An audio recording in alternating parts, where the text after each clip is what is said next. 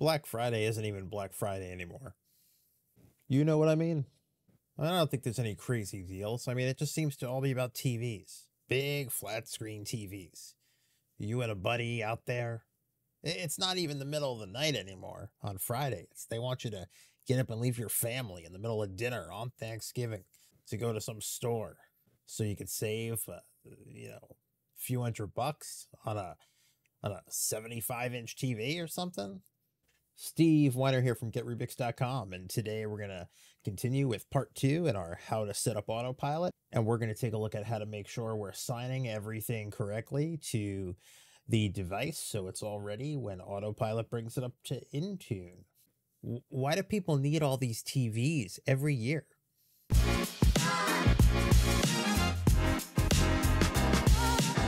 Okay. So when we finished yesterday, we got our test device. We got the profile assigned. In fact, hold on, let me back up. This was the test device. It has the YouTube group tag, meaning it got the Autopilot deployment assigned to it. And we could see here, YouTube enrollment profile, successfully assigned. And that's why when it booted, it brought me to the branding. I want to make sure we understand what's being assigned here. So the other benefit to group tags is that you don't have to assign things to all devices. Like let's say I have things assigned to my M365 dynamic group. I might not want them to be assigned to the YouTube group. So let's take a look and go to device windows, configuration profiles. We do have quite a bit assigned to all devices. So what I would recommend doing is, so in this case, right, M365 Autopilot settings. These are the settings I use for enrollment. This is going to all devices because it doesn't matter. This is skipping the first logon animation and disabling the user ESP. We'll talk about that in a minute. But if you have anything specific that you want applying to that build only, so I'm going to create a policy, and let's see here. We'll do a real quick one. Templates. Okay. I'm going to do a delivery optimization policy. That could easily be a video all on its own. So this will be YouTube device, YouTube devices, delivery optimization.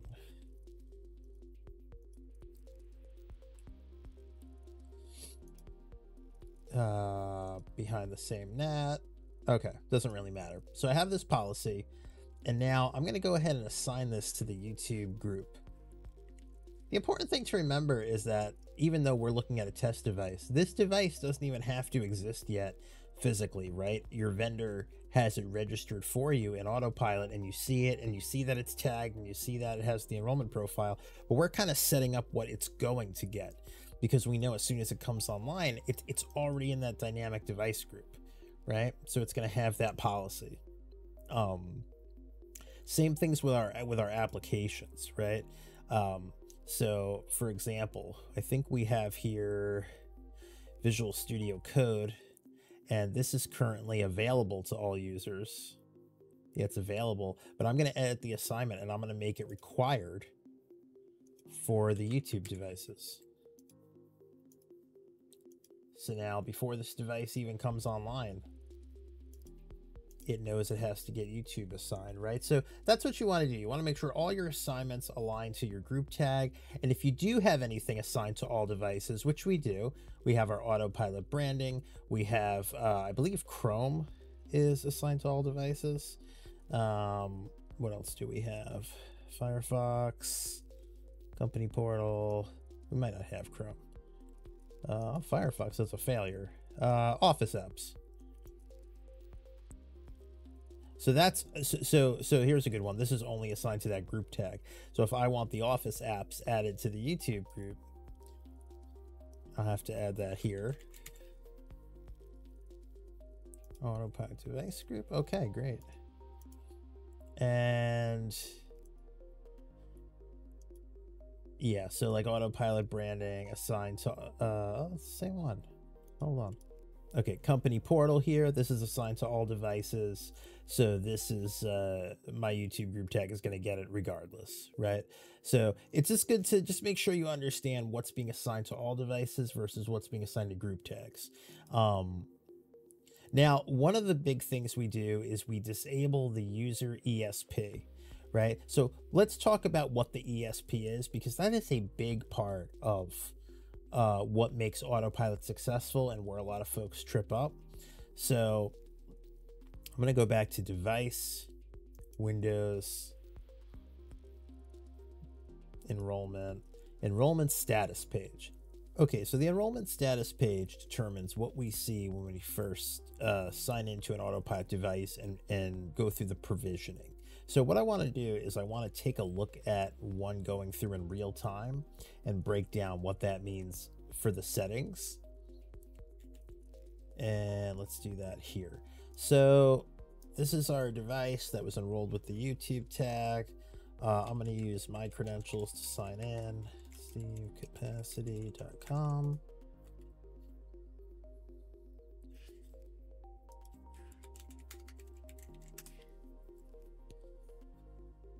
Okay, so once it verifies that I'm a user in a tenant with an Intune license,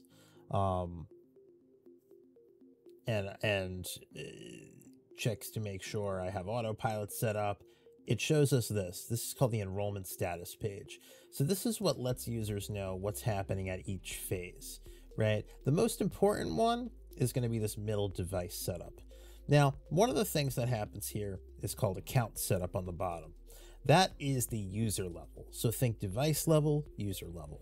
Now, I generally recommend we disable this account setup phase because it's notorious for causing problems. It's kind of unnecessary to the process, as we really just want our most critical apps and policies in device setup. And then after I sign in, it kind of doesn't matter what happens after that, right? I'm going to be ready to work. So the way we do that is through policy. So if I were to go back here to devices,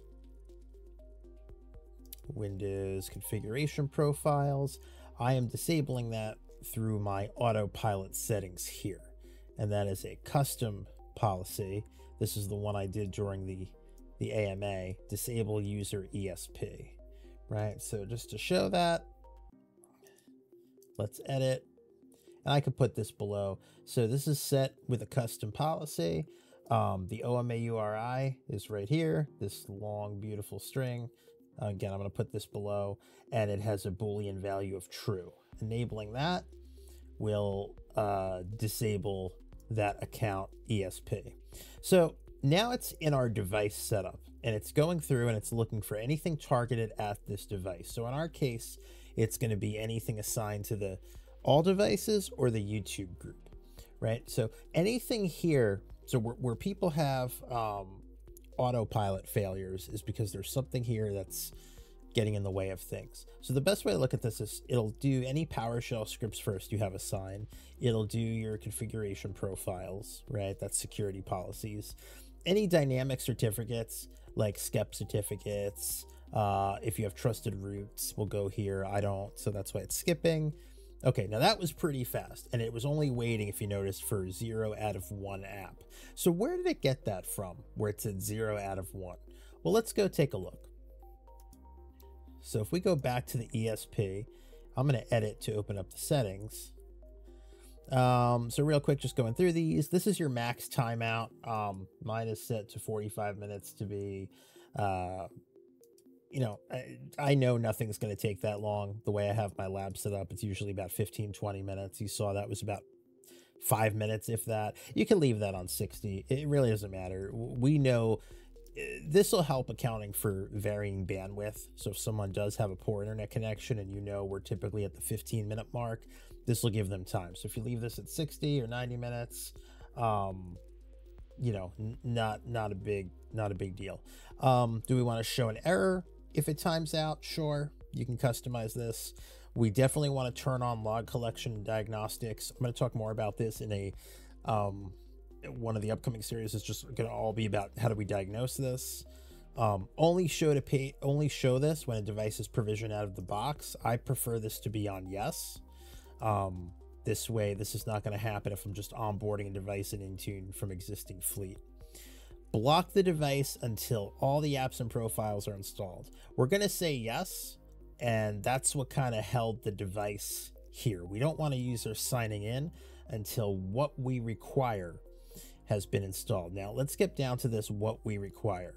Block device until all required apps are installed if they are assigned to the user device. So we want this on selected, and then we get to pick what we want. So notice for us, so here, you can hit select apps and you get to choose which apps. Now, this will not affect assignment.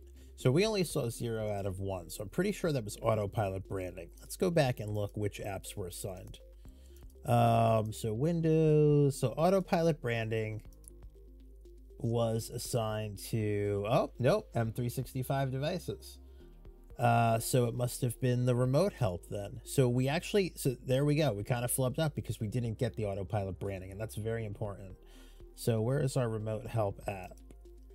Properties, all devices. Okay, so let's make that change. So this is kind of my point here, right? Even though the enrollment status page is saying, hey, block while this is being installed, it still has to be assigned. Adding it here won't assign it. It'll only tell it if you are assigned, please wait for it. So that was a good example. I'm glad that happened. I'd like to say I planned that, but mistakes happen. So now we're going to go back and we're going to assign our Autopilot branding. We're going to add our group to it. And whether something should be all devices or the group, right? It depends. Best rule is, look, if you have an app or a policy and it has to be on the device, regardless of the build or what else is going to be on it, something bare bones, that should be all devices. Save yourself the trouble. In this case, I'm just going to add the group in to not make waves in the tenant. Okay, so now that it's assigned, it will wait for it on the next pass when we go through it. Is there anything else we want it to wait for? We can set it to wait for Office, if the Microsoft apps are assigned, which they should be, because we just assigned them. Yep, each of Autopilot devices. Okay, great. So now it should be waiting for 3 apps. So I'm going to hit save, and we're going to get another machine booted up and see what that experience looks like. Okay, so with our updated enrollment status page settings, we're going to go ahead and log into another device, same group tag, same user, just to show you the difference here, and kind of walk through what we're seeing. We should be seeing it take a little bit longer in the middle. Keep this up here so we can walk through what we're seeing and check this out. Okay. Yeah, I mean, so device preparation, just so you know, there's a few things happening here. This is where the TPM attestation happens. You know, if you have, you know, that's required for BitLocker if those are your settings. This is where the device gets its naming convention. Even though the object already exists, this is when it technically makes sure that this is the object that it was given by Autopilot, and it truly Enter ID joins or Azure AD joins. Okay. Now we're on these details here. Just so you can see, it's when it says identifying, it's going through the process of figuring out what policies and profiles it has to set itself on the device. Like I said, certificates, any network configurations like Wi-Fi, you know, any LAN stuff you're pushing would go here. So once these all identify and push, it'll move on to the apps, and we should see it start with 0 out of 3 because we are holding it to the 3 apps: Autopilot branding, Intune remote help, and the Microsoft 365 app suite, which is Office.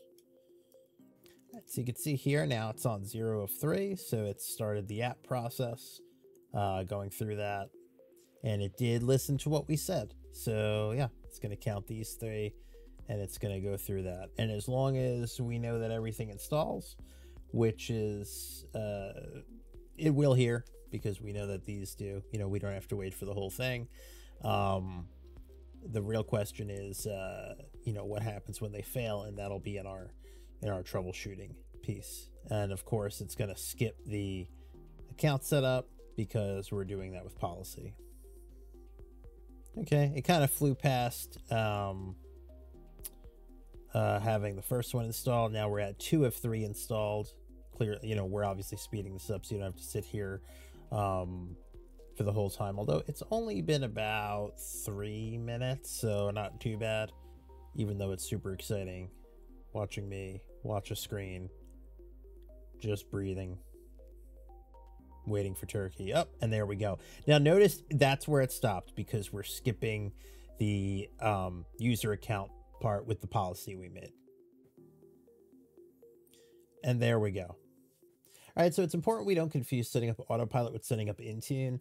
A lot does go into making sure once the provisioning is done, the device is set the way you want, and that's all in Intune. But as far as Autopilot is really the act of taking what we've set in Intune and tailoring it to what happens during that provisioning time. So that was the device doing what we want, everything going smooth. What happens when things don't go smooth? We're going to start taking a look at that when we come back after the day of the turkey. And we're going to look at part 3, which is going to be about troubleshooting. In the meantime, if you're doing Autopilot, if you've tried this, it worked, if you have things you want to discuss, I almost said YouTube, Discord, whatever this is right here. We can go from there. Who's cooking the turkey? 1, 2,